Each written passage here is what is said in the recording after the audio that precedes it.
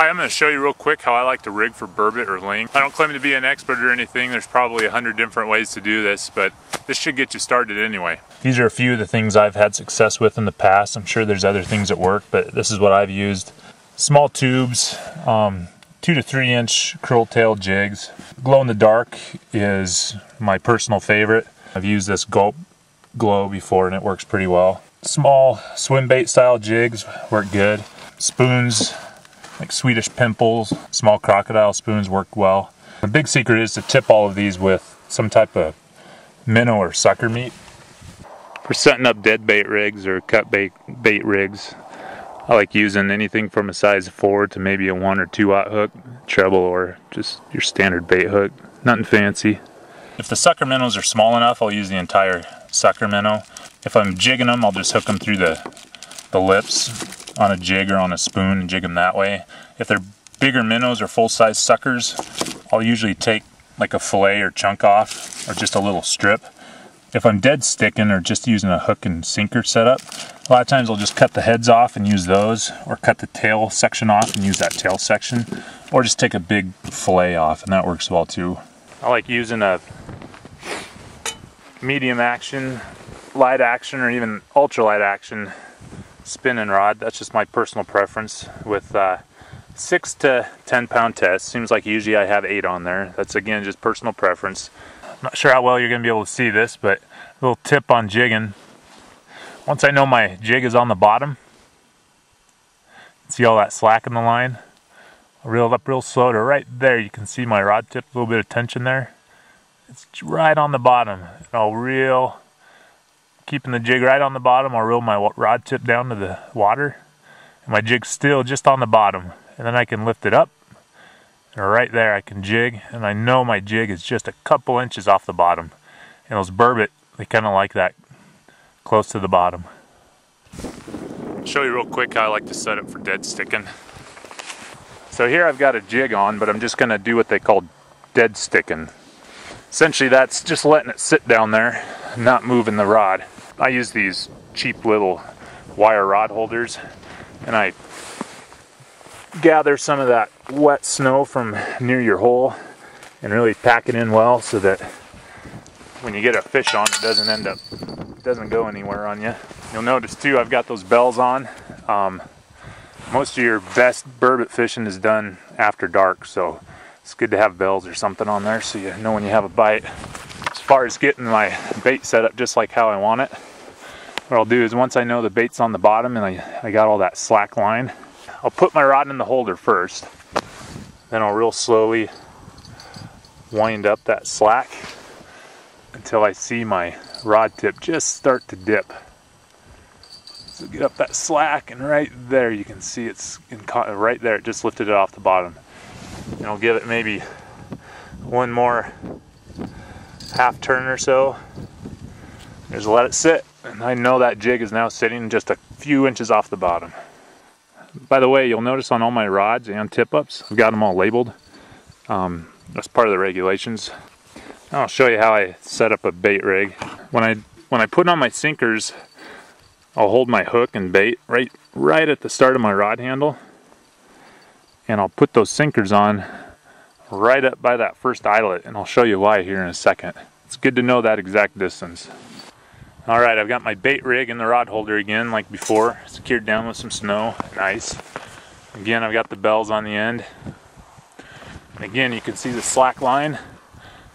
I'm going to reel that slack line up just until I see those sinkers come off the bottom. So reel up right there, you see the rod tip dip a little bit. So now that sinker's just holding just off the bottom. Before, when I measured out the distance between that first eyelet and the handle, that's the distance between my hook and my sinkers, and I'll show you why I did that. So now what I'll do, knowing my sinkers are just off the bottom, and you don't want your bait laying right on the bottom, I like mine just a couple inches off the bottom.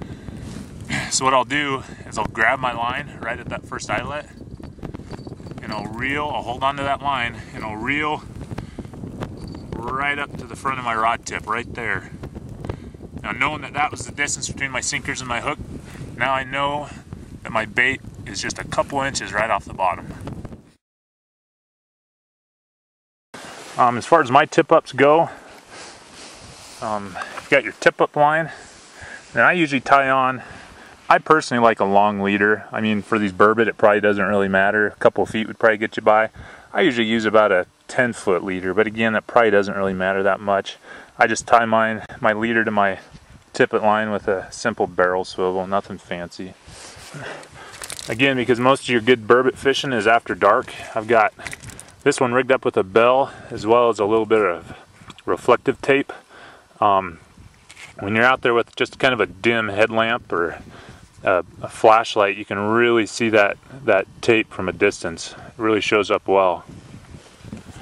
So the first thing I like to do when I'm using a tip-up, I'll take the very end of my leader and I'll attach, what I like to use are these rubber sinkers, just because they're really simple, just like that, and it's attached. You can use any type of heavy weight, split shots, or even a big jig head to do this. Okay, so now what I'll do is I'll drop my sinker to the bottom, and once I know that sinker's on the bottom, you can see the slack in the line, I'll reel up that slack kind of down to the water. Now what I'm going to do is reel up just a little bit extra to make up for that 6 or 7 inches it's going to be in the water, right about there. Now that sinker is probably 3-4 inches off the bottom. Now what I'll do is I'll hold that spot and I'll attach a small split shot. Now what that split shot will let me do is for the rest of the day, as long as I stay in this depth of water, every time I pull the bait up or reel in a fish or whatever, I can always get right back to that exact same depth. I've seen some guys, instead of using a split shot, they'll use like a small, like a button, like an old shirt button or something, and just thread that onto their line and move it up and down to mark their depth. But that's a good way to make sure your bait stays just a couple inches off the bottom. Now I'll take that big weight off of the end of my leader and I'll put on a couple split shot and my bait.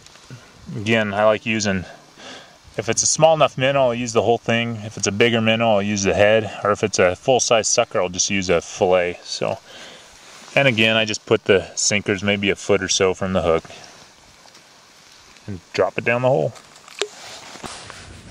And once I feel my split shots hit the bottom, I'll reel that split shot up, or button, or whatever you might be using, right up next to the spool. I'm ready to set the tip-up up.